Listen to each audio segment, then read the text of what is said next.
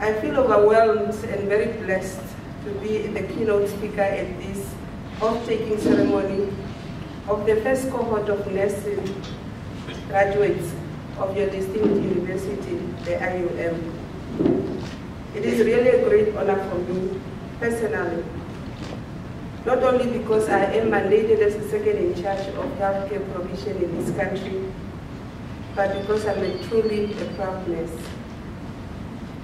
This auspicious occasion marks a milestone which culmination of the hard work, dedication and resilience of people who have taken a commitment to be by our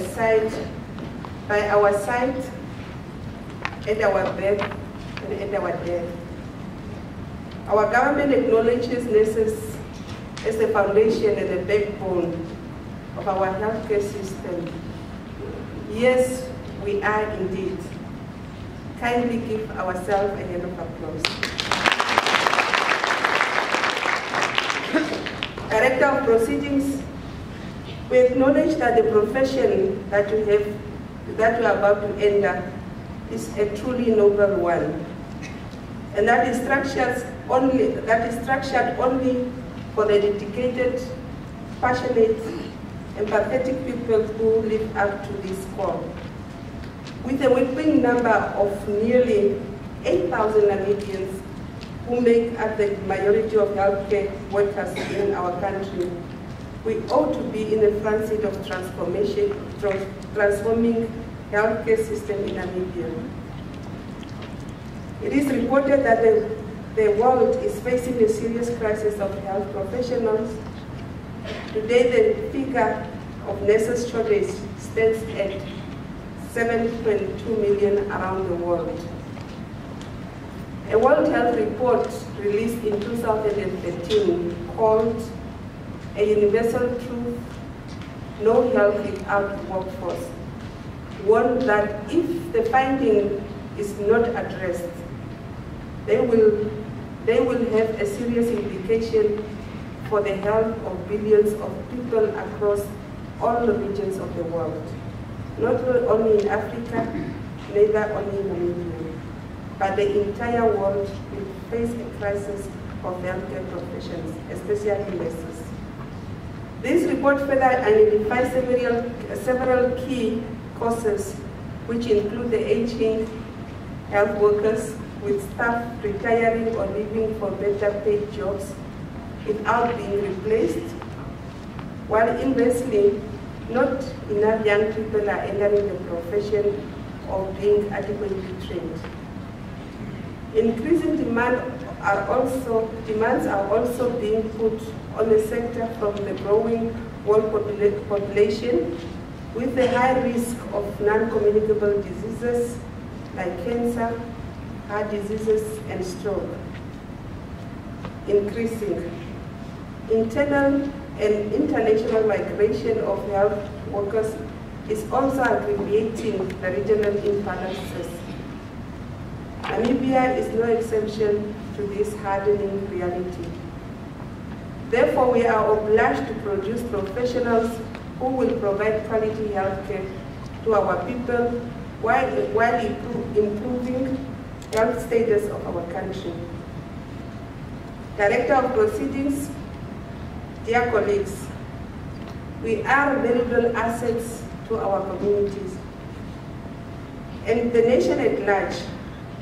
Our training has equipped us to serve the ill, the infant, and those who come to us, to our facilities, when they are at their most vulnerable state of health.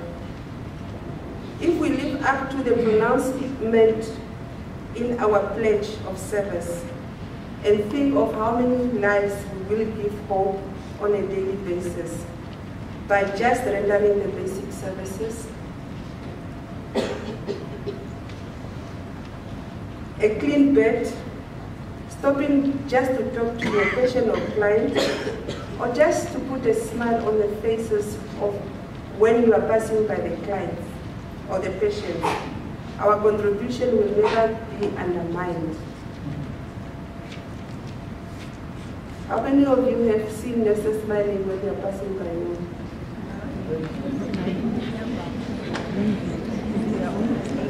This will go a long way towards changing the way the public perceive us and restore the glorious image of our nurses to that of the beacon of light and hope.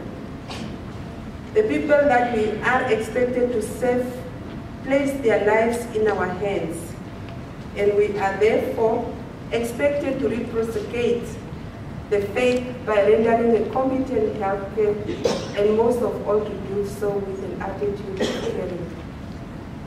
In today's world, health workers walk a delicate line between the tradition and the technology, computer skills and compassionate services, to bring the greater awareness to their challenge. Listen very carefully, you have to answer me now. The graduate, otherwise you will not take it off. A lecturer asked a nursing student this question.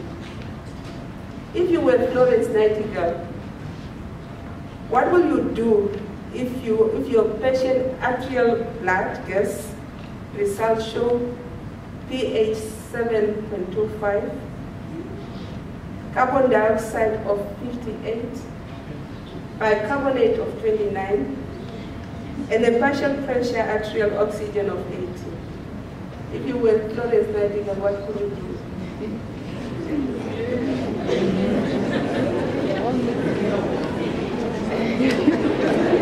That's it. At one time, a student just replied without missing a beat, I will open the windows to provide pure, clean care. Because I just brought this one because most of us, we are saying there is no resources, it's why we cannot give the best care. It is just the basic. The student answered that she will open the window just to bring the air into the room, hold the patient's hands, and call for immediate intubation. The lecturer obviously grinned with satisfaction that at least for that student, her teaching has been a big success.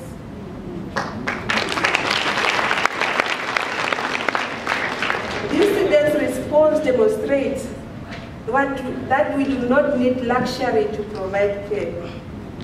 We can do so much and better with just a little bit of compassion while thinking out of the box.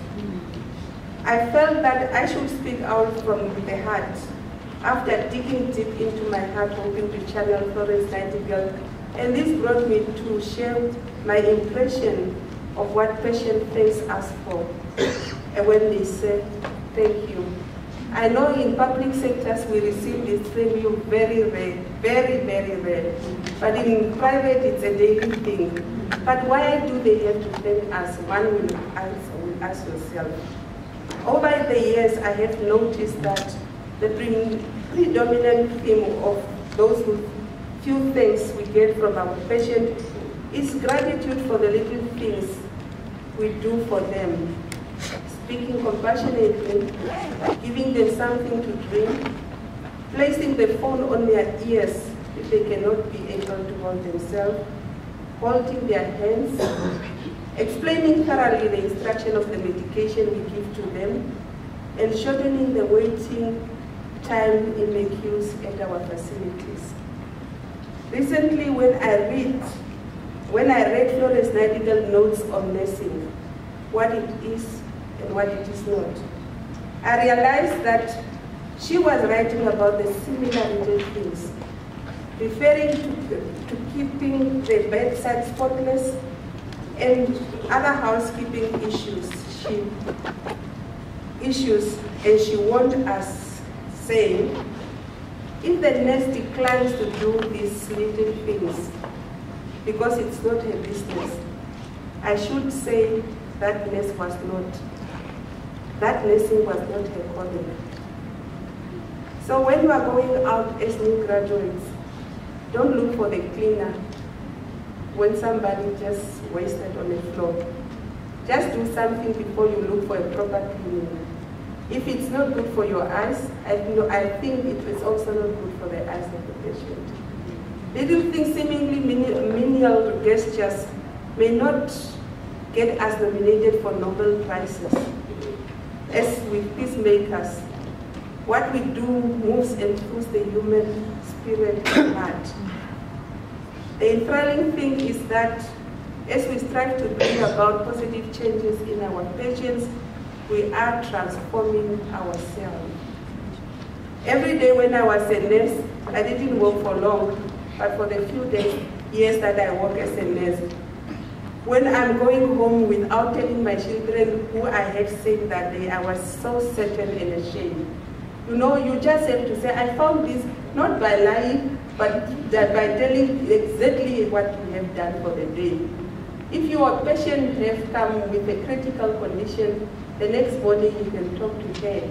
It's a milestone, you are feeling transformed yourself. And it should be our drive on a daily basis as we are caring for our patients. I have to confess that every time I am saying our pledge, I am deeply moved.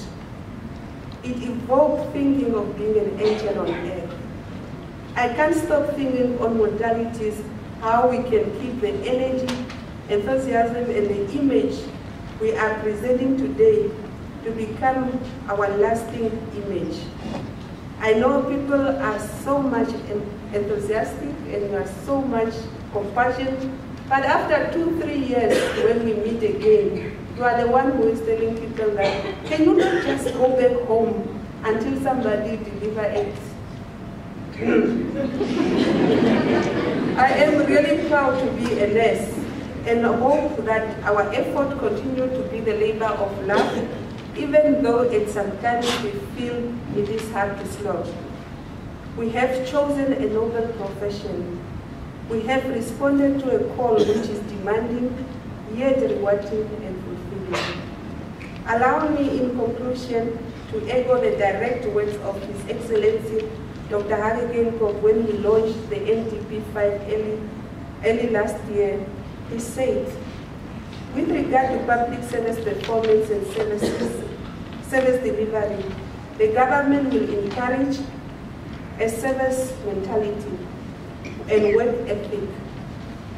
It is only through the adoption of a high standard of work ethic and a culture of service delivery that we can bring fruition to our national development aspiration. Desire without effort will not take us to the promised land of the shared prosperity. End quote. You are going out there now to be the transformation that our facilities need.